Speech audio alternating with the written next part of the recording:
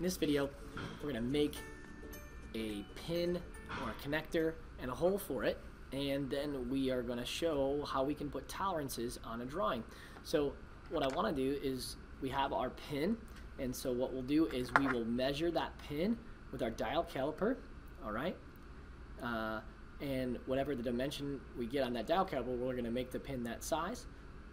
This is 0.190 is the pin. And then one of the holes that it fits into, so one of the holes that it fits into here, we'll do the same thing. So this center hole of number 1 is 0.178. So I'm going to try to remember those two measurements as we go. All right, I'm going to right click here and say new component. And I am just going to make my first component on a sketch here. And I'm just going to make that component a little circle. Let's make that circle 1.5 inches. And I'll zoom in on here. And then I'll make another one right in the center at that same hole. And that hole was 0.178. I believe that's what it was. This is just for demonstration purposes.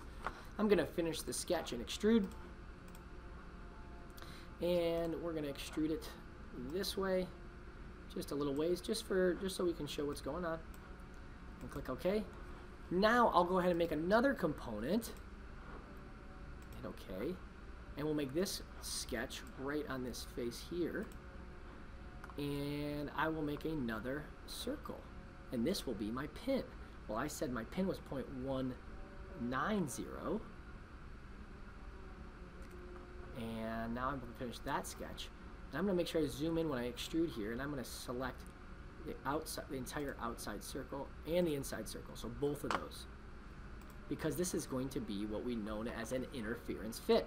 I'm going to go two ways on this one, and I'll just drag it out a little bit here and this way, so it goes inside the hole a little bit and comes out this way like that. All right, great. Very simple. That's all we need to do. I'm now going to activate the top component, right? So this, I can call this, when I save it, I'll call it interference fit, something like that. So let's go ahead and put this on a title block now.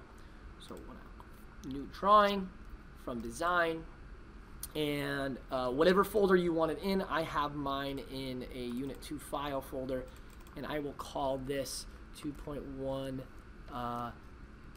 interference fit. All right. And then save. And it should take me to a new design. I'm going to use my IED one if you have it. If you don't have the IED one, that's fine. You can use a different one. And click OK.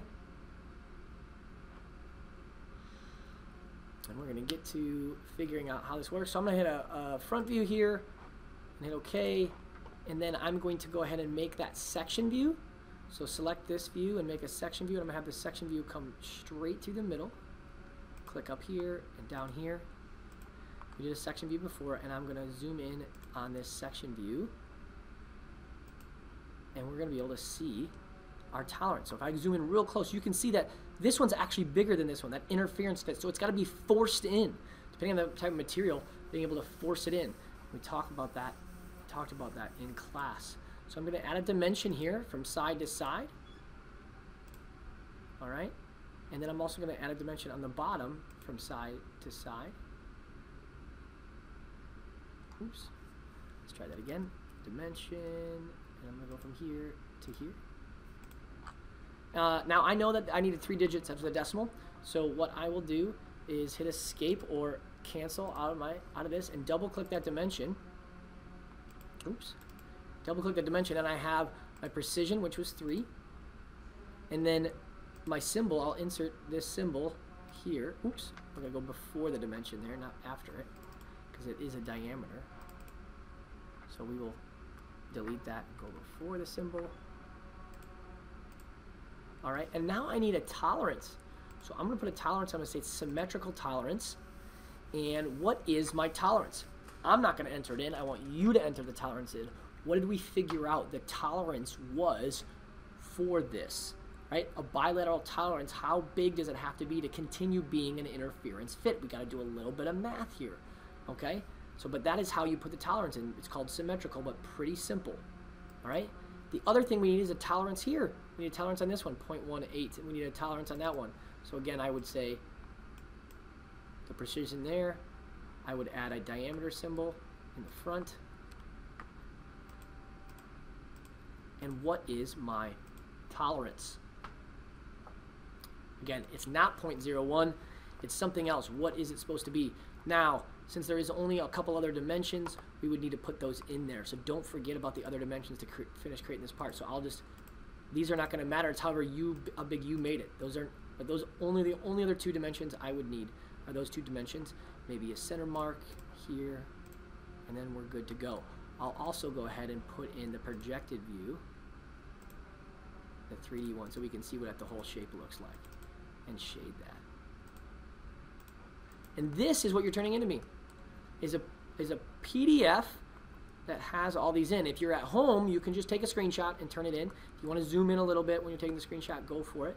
But that's what we can see. So in this case, this is called an interference fit, and I should be able to see that, because if you zoom in, you can see that this one's a little bit bigger than the other. All right, great job. Turn that in, and we got our idea of how to make tolerances inside this CAD program.